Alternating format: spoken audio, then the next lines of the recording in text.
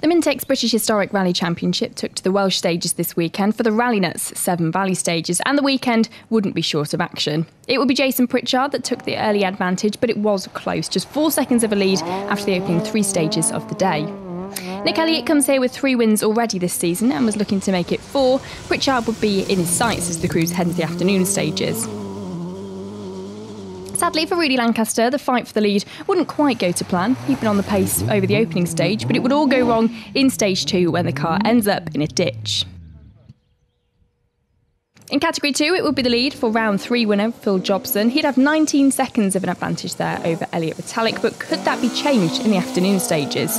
And in Category 1, it would be the lead for Phil Harris in the Mini. Here this weekend looking to make it 4 wins in the category, and indeed, as the day drew to a close, that's exactly what he did, taking the category win once again here in Wales.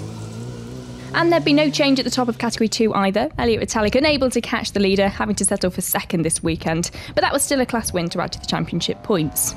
But that means that it's 2 wins in a row now for Phil Jobson, unfamiliar with these stages, but setting the pace all day long.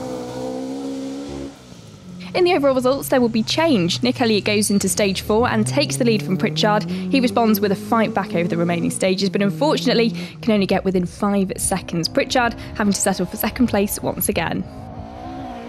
So that would mean the win for Nick Elliott. 4 wins from 4 now, but the championship moves to asphalt for the next rounds, a surface dominated by Pritchard, so will we see the roles reversed next time out? You can catch full coverage from this round of the championship online over the next week and on TV in a few weeks' time. Keep an eye on ours and the championship's social media for updates.